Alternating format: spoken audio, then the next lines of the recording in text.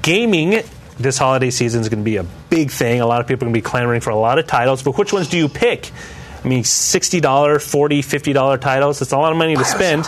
So we had Scott go upstairs and ask Shane Bettenhausen what he thought the best titles this holiday season were.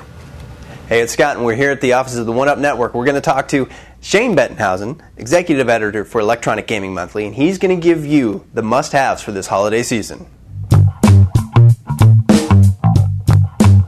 Shane, thanks for joining us. Let's jump right in with the handheld. Start with the PSP. What do you got for us? This is the best PSP game this year. It's Castlevania Dracula X Chronicles. And what it does is it combines two games. One game that never came out in America, Rondo of Blood. It's a classic game for the PC Engine. Never heard of it, but it's cool. It's been remade in full 3D with Symphony of the Night, the PS1 Castlevania, which is like everyone's favorite Castlevania ever. And it's only $29 to steal. If you own a PSP, you should definitely buy this game. So, outstanding. Let's move on to the DS. What do you have for us there? DS, you can't go wrong with Zelda. There's a new Zelda called Phantom Hourglass. It's kind of a revisiting the Wind Waker style, which was the GameCube game. It's all cartoony. Mm-hmm. So it's a direct sequel to that with the cartoony graphics, and they totally redid the gameplay. It uses just the stylus. So you move Link with the stylus, you attack enemies with the stylus. So it's a little easier, a little more family friendly. Your mom could play it, your little sister could play it, but it still has all the great Zelda combat and puzzles and story you expect. So it's a kind of a rebirth for the franchise. Well, this is the best game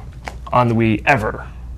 Maybe the best game of the year for all consoles. It's Super Mario Galaxy, and you can't go wrong with Mario. Ever since Mario 64 on N64, it's kind of the best platforming game. And with this one, they've gone back and reimagined everything. You're on these little planets. Reimagined how? Well, so Mario's in outer space. So you're dealing with gravity's constantly changing. You're on the ceiling. You're jumping on these little planetoids. There's tons of new power-ups. It's just every level is a new kind of gameplay.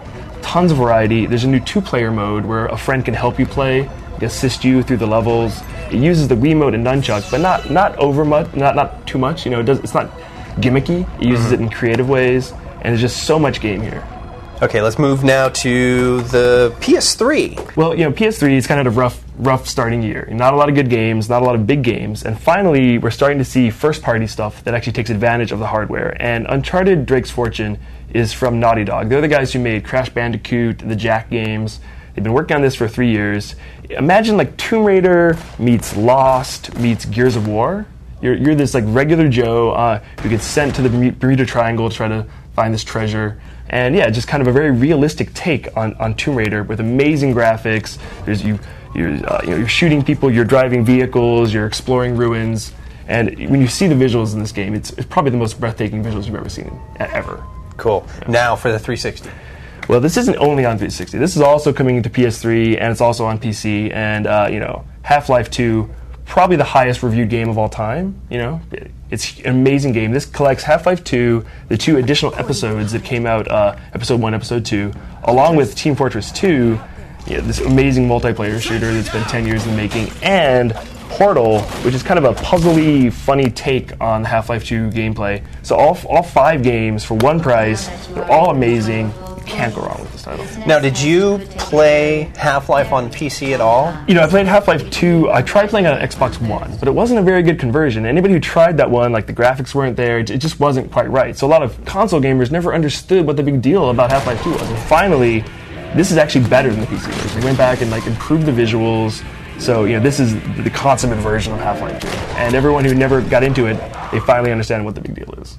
Now, finally, we're going back to the PS2. What do you have for us there? Well, EA has been kind enough to port Rock Band, which you probably heard about. It's coming to PS3 and 360 as well. It's the guys who made Guitar Hero Harmonix. They left Activision. They went to make this game, and it's basically Guitar Hero with a drummer, a bassist, and a vocalist, all playing at the same time, you and 3 friends, and it's phenomenal. I mean, as fun as Guitar Hero is by yourself, when you have 3 friends over, all rocking on the same song, it totally changes the experience. And you really can't go back to just playing solo Guitar Hero. It's very customizable, and you can download new songs for it. You can play over the internet. It's very next gen, and the fact that they're even putting it on PS2 is kind of shocking because no one thought they'd be able to pull it off. So. Outstanding. But the price, a little prohibitive on that one. What's the price on that? For the whole bundle, it's $170.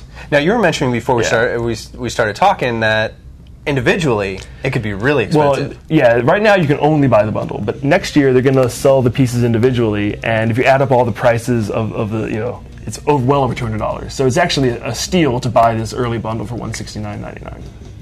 Thanks, Shane. Much appreciated. Always a pleasure. There you go. There's your must-haves for this holiday season, and back to you guys. Thank you, Shane, and thank you, Scott. You were going to pick up Galaxy, huh? For the Wii, I don't have a lot of games for the Wii. I swear, I'm still doing bowling with my friends all the time. And I've read somewhere that the number of after-game sales for the Wii are relatively low compared to... I had to pick up the the Godfather game, though, just because you can strangle people with the nunchuck. It's just like, there's something about that that's just satisfying. It's probably because you have neighbors. I do. I'm going to pick up nice Mass neighbors. Effect for $60 next week. Woohoo! That looks cool. Yeah, man, I gotta it say. does. And if I had a 360, the wireless guitar for Guitar Hero 3, I have 2 wired guitars for my PS2 that are real fun and all, but the wireless is nice. I gotta say, that's really cool. All right. An orange box. Oh, I finally finished all the advanced levels on Portal. That's good. Portal is fun. Do you dream about it when you go to sleep? It's like I'm going through portals and stuff. No, my dreams are rather twisted. Yeah, I probably shouldn't go into...